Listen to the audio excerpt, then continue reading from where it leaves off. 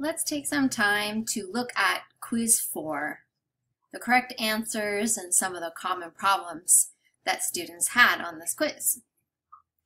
So the first part of the quiz asks, is the sentence a simple sentence, a compound sentence, or a complex sentence? And then it asks to add the correct commas. So there's a lot of things to keep in mind at the same time. Remember that a simple sentence is one independent clause. A compound sentence is two independent clauses joined by fanboys, so usually and, or, but, so, and yet. And then a complex sentence has a independent clause and a dependent clause.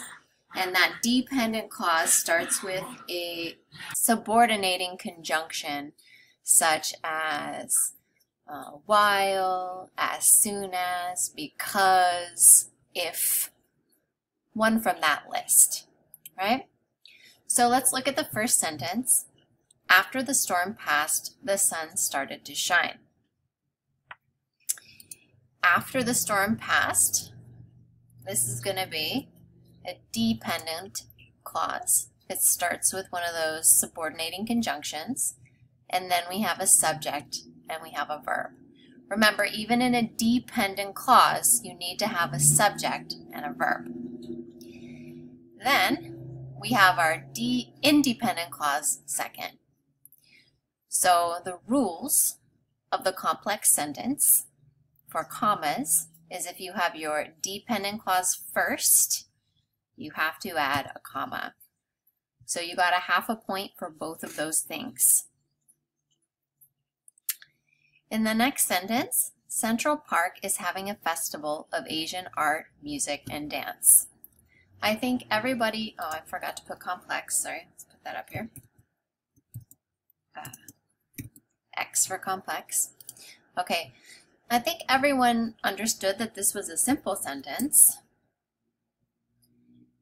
but not everybody remembered to look for this list of 3.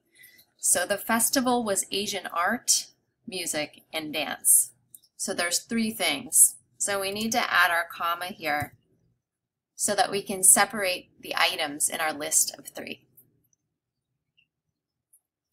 All right, sentence 3. In the morning before class, you need to check the weather report. So in the morning before class, what is that? Is that a dependent clause? No, because remember, a dependent clause needs a subject and a verb. So there's some words that you have to be careful of. Before, after. Words like this, they could be a preposition. So you could say before class. That's a prepositional phrase. Preposition plus noun, right? Or you could have a dependent clause. Before class begins. So now you have a subject and a verb. So for something to be a dependent clause, it has to have a subject or a verb. Let's look at after. You could say after we started school. That would be a dependent clause, right? Because we have after plus a subject plus a verb. But after can also be a preposition. So after dinner, we went to a movie. So here's a whole sentence. After dinner, in this case, is not a dependent clause. This is a prepositional phrase. So we only have one dependent clause. We don't have any independent clause.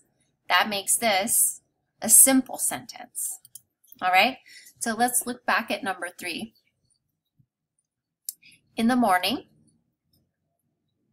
prepositional phrase. Before class, prepositional phrase. Where is our main clause? Right here. You need to check the weather report. So all we have right here is two prepositional phrases before a simple sentence. So I'm going to put S here for simple. And then remember the rule. If you have prepositional phrases before your subject, you put the comma before your subject. Some people put a comma in the middle here. No, you can put these together. Your comma goes before your subject. All right. Next one. It was an important idea, yet no one was listening to him. When you see a fanboy, you have to check. Do I have a complete sentence on each side? So it was an important idea. Yep, that's a complete sentence. No one was listening to him. Yes, that's a complete sentence.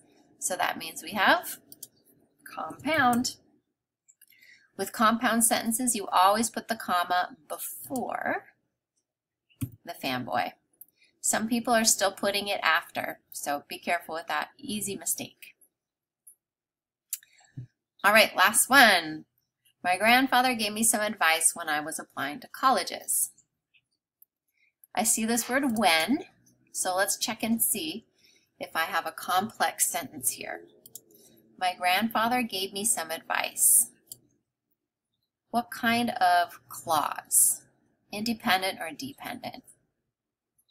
That's an independent clause. We have our subject, we have our verb. That could be a sentence by itself.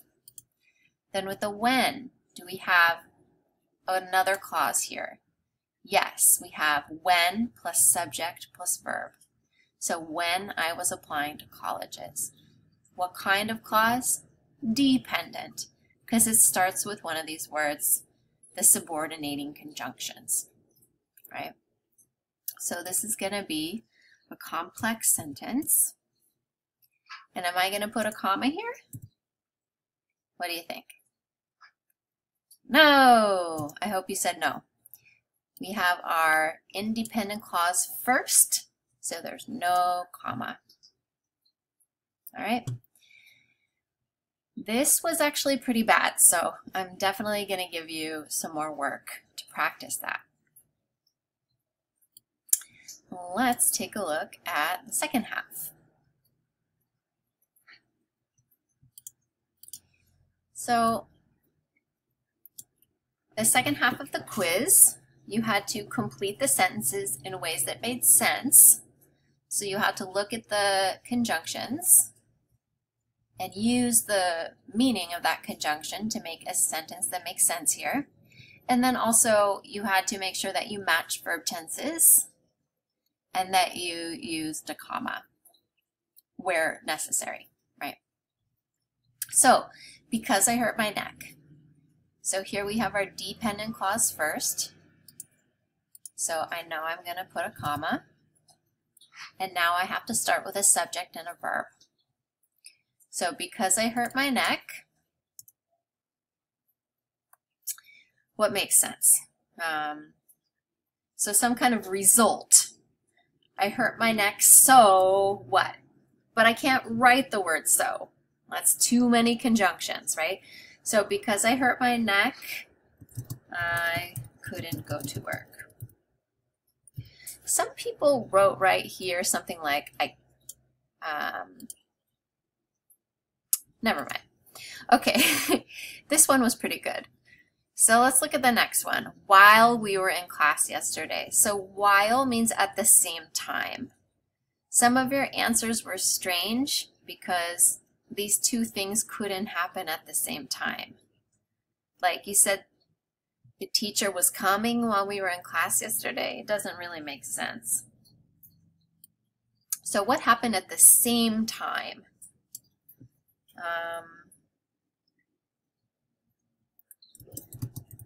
Some people wrote, it was raining. So that could happen at the same time, right? It was raining and we were in class.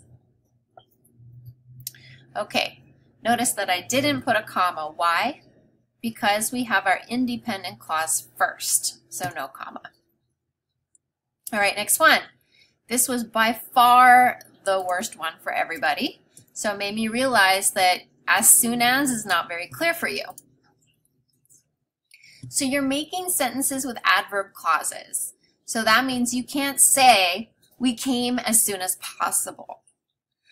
As soon as is a conjunction or a preposition, just like I talked about with before or after. So you can say as soon as possible, but it won't be a complex sentence. You need as soon as plus subject and verb. Okay? So if I say, we came as soon as you called,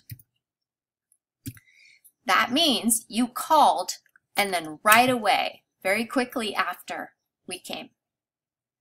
So as soon as means something happened quickly after. So let's do some more examples. We came as soon as you called. We could also say,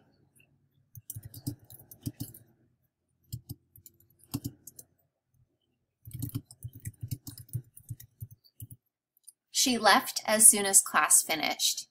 So class finished, and then soon after, very quickly after, she left. Let's do one more.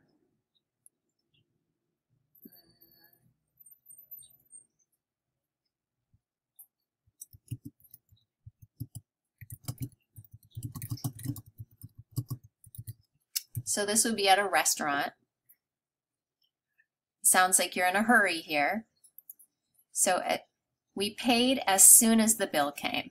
So the bill came, and right after we paid. Okay? So I hope that makes as soon as a little bit more clear. All right, let's come down here. Although we usually work in groups. So the word although means something has to be surprising or a little bit contradictory, a little different.